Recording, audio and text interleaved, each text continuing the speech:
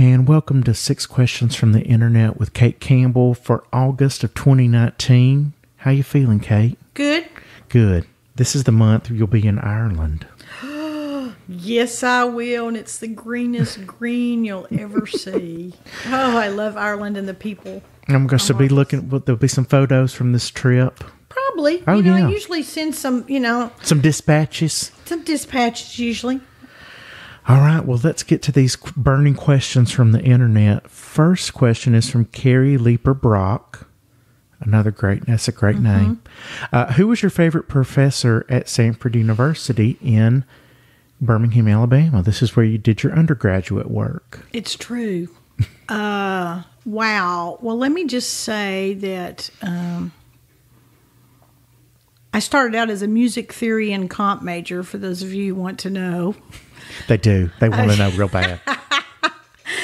And I liked almost all of my professors, to be honest with you. I mean, but I was in the composition part and had a couple of really, and then I had a very unique professor whose name was Irwin Ray, who was taught conducting, but also led the university chorale. And music people, we're all a little different. Mm-hmm. But I liked him a lot. Tim Banks was a marvelous teacher as well in the music department when I started out there. And but then I switched to history. And, I have to say that Marlene Reichert was one of the history professors, and she and another was Jim Brown. And those of you, now, almost everybody, I think, has retired now. But they really took me in. I mean, I always loved history, and when I decided to switch, when I realized that I could be out in 4 years and I only didn't have to get up at 8 o'clock and take theory, whatever, I was like, what? Other people just take one class a day, Monday, Wednesday. I'm like, this is awesome. So I was just out of music into liberal arts. But the history department really took to me, encouraged me, all of the professors there, but Jim Brown, Marlene Reichert, and really all of them at that point. But I had no idea what I was going to do, and Dr. Reichert, I don't know if it was Dr. Reichert who said this to me, said, well, have you thought about going to graduate school? We think we can get you a teaching assistantship at Auburn. And Wayne Flint, who had taught at Samford, had gone to Samford, was the chair of the history department. And I go, sure, what's a teaching assistantship? And get my master's at Auburn. And it was the folks in the history department. But history was really a way for me to again begin. I didn't know there was such a thing as Southern history really as a separate thing, or the New South, the South since the Civil War, which became my main focus. I didn't know any of that. I think we don't realize how much we don't know when we go to college. Mm-hmm.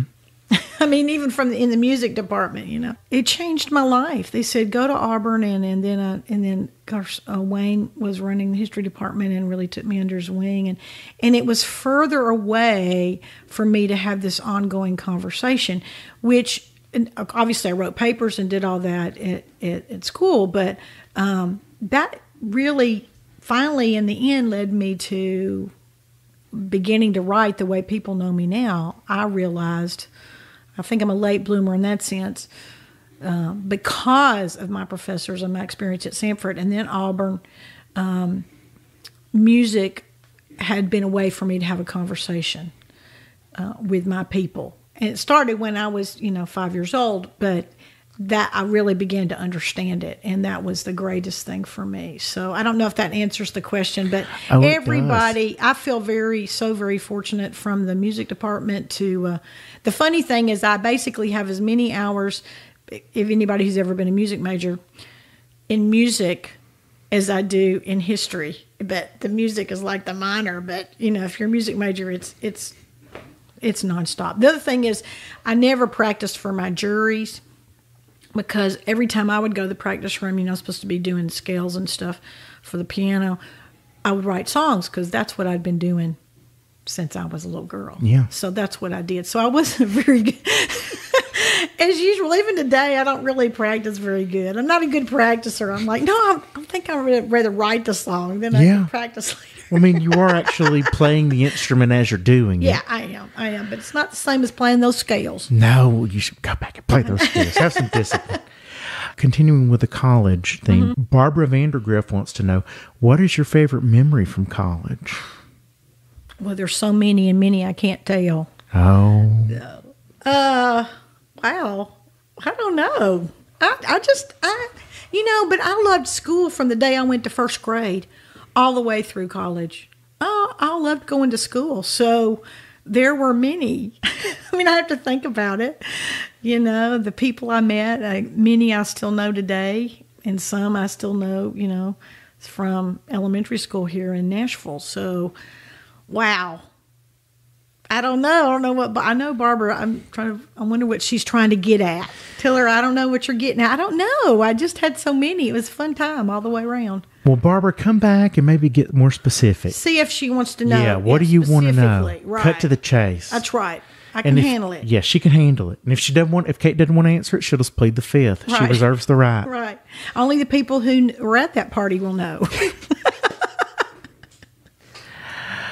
Marcia Evans asks, I want to hear about Delmus Jackson. Who in your life inspired that song? Well, he did. That's a real person. Delmus Jackson. Yeah. I don't know if she's heard Was a custodian. That song is word for word. Mr. Jackson, Delmus Jackson. He was the custodian at the church in Nashville when we moved to Nashville from Sledge, Mississippi. I was 5 years old, and I'm the oldest, so then I had a brother and sister, and I went to, this is when Nashville, they didn't quite have, public kindergartens yet. They were beginning to have public school kindergartens, but they didn't, so there's a lot of church kindergartens. So the little church that my dad pastored didn't have the kindergarten, but the one down the road did. So my mother would take me to kindergarten, and then she'd pick me up, and then she'd take me back down to my dad's church. And I hung out at the church because, again, like I said, by then I had a little brother and sister, and so my mom would go, well, this was great for me because I did whatever I wanted. Again, my dad paid no attention to me. It was just like writing sermons or whatever. So, but there was the custodian and his wife were at the church. And so Mr. Jackson, what I remember about him is he wore starched white shirt, starched overalls, shiny shoes, and he also had kind of like a Bear Bryant hat. I vaguely remember, to me, it was a Bear Bryant. I mean, I wouldn't call it a Bear Bryant hat then, but y'all know what I'm talking about. But so we would often, he would, he always knew where I was in the church. And I'm sure I'd follow him around some, and then sometimes we'd have lunch. I can remember sitting on the stairs and looking out the window, and we'd have lunch, and he just talked to me like I was a real person, And at a time when I didn't know it now, he wasn't obviously spoken to like he was a real person. I think in the 1960s, but so many years went by, and at different times in my life, I would think about Mr. Jackson. And then Mr. Jackson passed away, and my dad sent me, I think I liked his name too, even Delmus. I'm thinking, what kind of name is that? That's a cool name. Even when you're 8 years going, that's pretty cool, Delmus Jackson. Of course, I couldn't call him Delmus. I had to call him Mr. Jackson. But he passed away, and my dad was asked to, I think, speak at his service. And then my dad, after that, was cleaning out one of his desks, and he found, or one of his files, he found where my dad had written down some things he said at Mr. Jackson's funeral. And Mr. Jackson was one of those people who could, use phrases like, I've cried enough tears over that woman to drown myself in. Those old-fashioned, that Meemaw, Ira's grandmother, was like that too. She just knew all those phrases. Mr. Jackson was that way. But, so my dad gave me that, but again, for years since I grew up and left, there were all these times I would think about Mr. Jackson, and I kept thinking one day I'm gonna write a song about, but I couldn't figure out how to do it. And one day I think I was sitting, because by the time I wrote it, I was probably mid-30s. And I was thinking about the Bible verse, well done, good and faithful servant. And then I thought, well done, Delmus Jackson.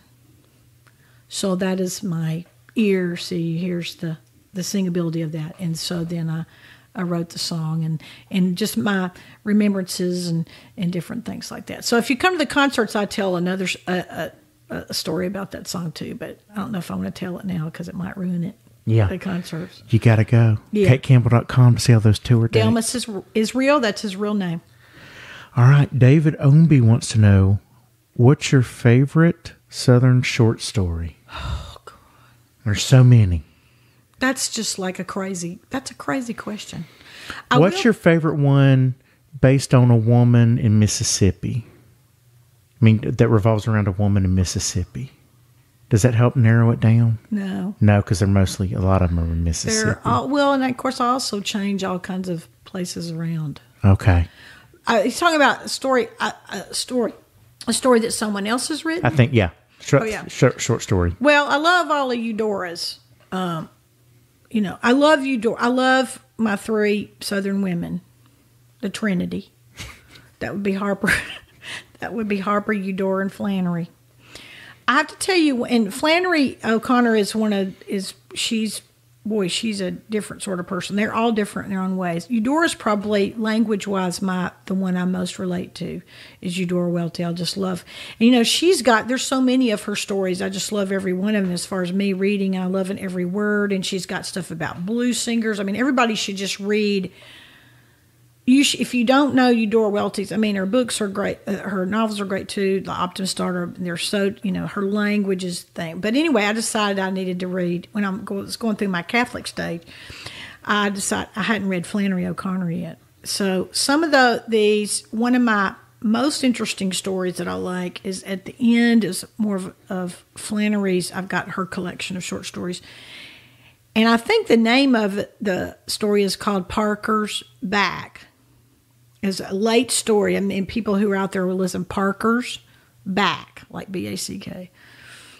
It's about a guy who gets a tattoo. Speaking of tattoos. Oh, yeah, we had that in an earlier episode. So everybody should read Parker's Back. It's so odd. I find it intriguing. I don't even know. The thing about Flannery is she's got so many different things that she brings into the stories, and they're difficult, but wow, the images are in. This is one of my favorite ones, is Parker's Back. Parker's Back, okay. Flannery O'Connor. Flannery O'Connor. I like to say Flannery's name like Lucinda Williams says it. Yeah. Flannery O'Connor. Flannery O'Connor. I just like to talk like Lucinda Williams talks sometimes. She's got Mississippi stuff and Arkansas and Texas. It's just all kind of in there right, and she does a lot of right. Yeah, right. I love, oh my gosh. That's pretty good. I hope she doesn't hear you talking about her like that. Oh, no. Well, I mean, I do the same thing about Reba. Like, it's just, if I'm like... Reba's got that whole Oklahoma thing going. If I'm talking like you and like doing your mannerisms, it means I'm obsessed with you. So it's a compliment. Okay. It's good to know. Are you doing that? Have you done that about me? About Kate?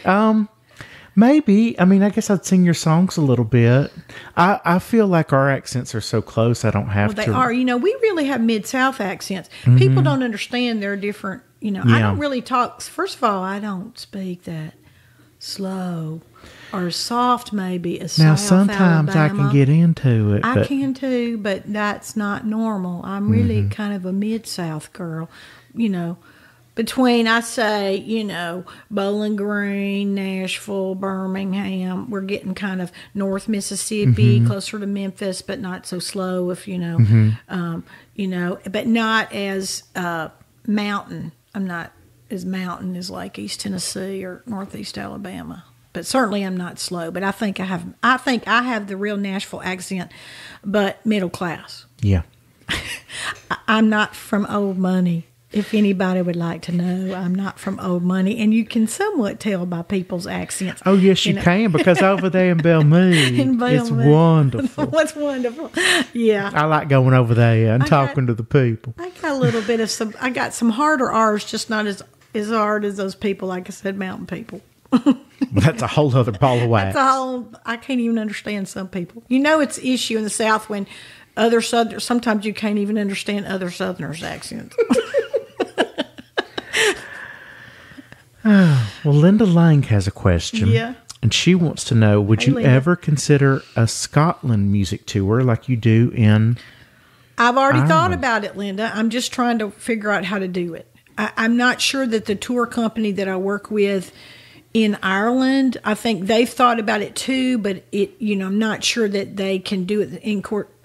They can't do it. I'm trying to figure it out. I would like to have a connection. If anybody knows someone who's doing, that would be interested in having me kind of be because I'm not the tour guide per se. I'm just the host. Mm-hmm. That's why I'm in Ireland too. People come and party with me. You're the Vanna White. I'm the Vanna White, And I would do that. I mean, obviously I love Scotland. I have people from Scotland and of course Ireland too and England. So, and I love Scotland. I've been several times and of course used to sing there. And so I'm working on it. Okay. But any ideas, if anybody hears this, would be great. I would love to hear I would love to take people to Scotland. Get in touch with us at Kate Campbell Music on Facebook or at katecampbell.com. That's right. Final question of this round, and this is a good one. I took a little liberty with it, though, but it's from Ann Russ. Yeah, hey, Ann. She wants to know, if you were going to cook a meal for someone who wanted to know what Southern cuisine was like, what would it be? And I wanted to say, let's say it's aliens. If aliens came to Earth and wanted to know about Southern cuisine. Because, I think if you're in America, you might have heard about some of them. I mean, the Nashville hot chicken's everywhere, but, Cracker Barrel's gone west. So let's say it's aliens. Aliens. Well, one thing is, I know that we all need to try to be healthier, but, I think you need to find a good biscuit. You need to have good biscuits. You need to learn how to make good biscuits, and you need to have cornbread. Good cornbread. Personally, that's what I think. And it'd be good if you can make some white gravy that's not, of course, I could probably tell you the entire Cracker Barrel menu. Yes. I'm ashamed to say. But, my mama, when she made white gravy, which is, it wasn't as thick and whatever. It's different than red eye gravy, but whatever. To me, you got to have a good biscuit recipe and you got to have good cornbread. That's for sure. I think that you still, even in our nowadays, we make healthier foods. But, obviously, the fresher you can have a really great pork. But it should have some taste, The thing is, if you don't want to use salt, you got to come up with something else. You got to have some taste, I think, as long as you do. I use a lot of pepper. Yeah, use pepper, use some spices. I was born in New Orleans. I can go hot. I don't have no problem with the heat, but you can use some varieties. But you do need to have some taste. But you need to be sure your gravy's good. You got to have some good gravies, white gravy and your brown gravy. And obviously you got to learn how to make chicken. But it doesn't have to be like going to, Kentucky Fried Chicken. You can make it. My mama didn't think that she fried chicken very well, but what she did is she would put it in the skillet. So she would just lightly flour it and then put it in the skillet and brown it. That is good. And then you get some white gravy and you put that on that. That is good stuff, And I think you need to have yourself a good green bean casserole. Mm-hmm. And again, now you can make things a little healthier but still have taste. That's a secret. And a good, if you go to any potato salad, and of course there's different, opinions about that, the mustard, the mayonnaise, or whatever, but gets heated. It needs to be, you need to understand meat and potatoes, and then some good greens.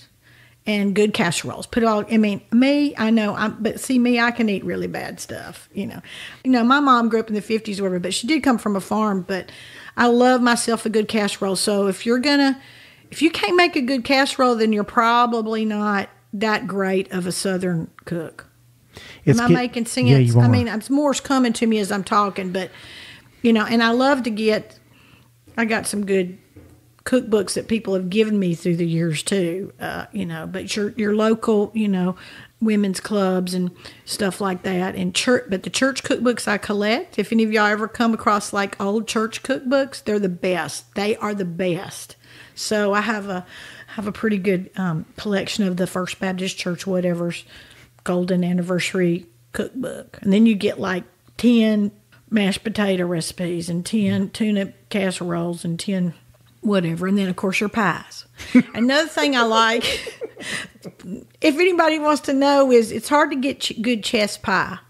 And if you don't know what it is, then you need to look it up. Chess pie, CHESS. My mother makes a chess cake. She makes it in the squares, and that's just as good. It is crack cocaine. Yeah, it is. It's pure sugar. Mom, I'm putting in an order. She's been doing Hello Dolly cookies a lot lately, but I'm like, let's have a return to the chess cake. Well, have her make it next time I see her. Mm-hmm. Me and you, or have her send some back to Nashville with you. She usually does. Well, you need to save a piece for me. Well, it's getting hard to find good grits and gravy. I know you know what I'm talking about. It is hard to find good grits and gravy. It's hard to find good grits. And one thing about my grandfather here in Nashville, who I spent the most time with, I love dearly, he had a huge sweet tooth. Now, another thing is he smoked 2 packs of unfiltered Chesterfields a day. Okay. Hardcore. He put sugar on his grits. Just your regular grits. I've done that. Yeah. But my mom, I always had salt and pepper and butter, like just regular grits. I have to add some salt and pepper and some butter in there. Mm-hmm. Yeah. There's all different ways. What do you think the aliens, well, I don't even know what the aliens' taste palette is, but hopefully they'll get some flavors I would think they would be drawn to the South. Mm-hmm. I have to say, we do have the best food as far as, to me, but I like a lot of heat. Like I said, I like heat. I love Hispanic food. I love sushi. I like, really, there's not anything I don't like. But I do like things to have taste. And like the first time I went to England, and those English peas, which are served with every meal, their potatoes, no taste. Nothing against the English, but they need to add some stuff. Like maybe salt and pepper. It's really interesting. They just don't get the whole potato. They have them every meal. In Ireland, too, it's like every meal we got 3 kinds of potatoes, which I'm all about. But we need to add some butter. Cheese. Cheese, butter, cream, salt, and pepper. Then we're set to go. Does that make sense, everybody? It did make sense. I'm real hungry, y'all. I know. It's time to go eat now. Thank you, Kate. Thank you, Hunter.